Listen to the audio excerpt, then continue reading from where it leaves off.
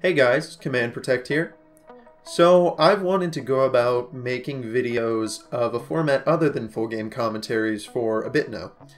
I never was able to pin down something that allured me, but today I thought I might enjoy sitting down to talk about complaining. Ah yes, complaining. Well, let me preface this whole discussion by saying I am by no means immune to any of this. When the mood hits, I love to complain just as much as the next guy, and those that know me well might even consider that a bit of an understatement. So we've all complained at some point in our lives, and we're all subjected to complaints every day.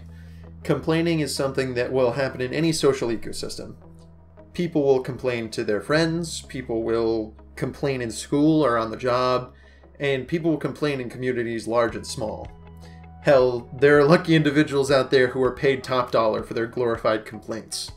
But of course, with how many diverse communities the internet is host to, you'll see that in every corner. And that brings us right to my home and favorite salt pit, the League of Legends community. The League scene is famous and infamous for many of its charming attributes. A pillar on the side of infamy is the complaining that we manage, and after a short stint on some League social and discussion hotspots, it's not hard to see why. Specifically, the League subreddit and the boards are some of the most gravitating to those who love a good circle jerk.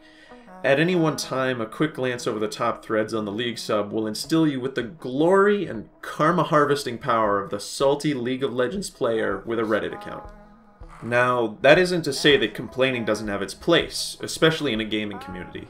However, the complaints we see so often are not all backed with the intention of game improvement. So, what are they for then? Why do people complain?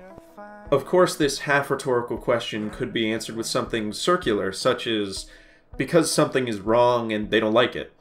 If only it were that simple. No, the roots of the issue at hand run much deeper than that. There's a more sinister catalyst here, found in social phenomena and psychology. If you want my opinion, and seeing as you've watched the video thus far, I feel safe in assuming that you might, people complain about League so much because it feels good. Think about it, for so many League is an exceedingly stressful experience. To many, myself included, League has never been just a game. No, for some, League is the metaphorical nicotine patch to curb their addiction for competition. When they can't be out in the world one-upping their co-workers, racing at stoplights, or bringing home gold for the Olympic high jump, they're sitting at home in their underwear playing League. For some, League offers frustration that goes beyond just dying in a video game. However the game causes stress, complaint is an accessible release valve. As your average complaint thread author feels their salinated blood bulging at their forehead vein, they can find a moment of release while complaining. Another important factor to note is the ever-present mob mentality.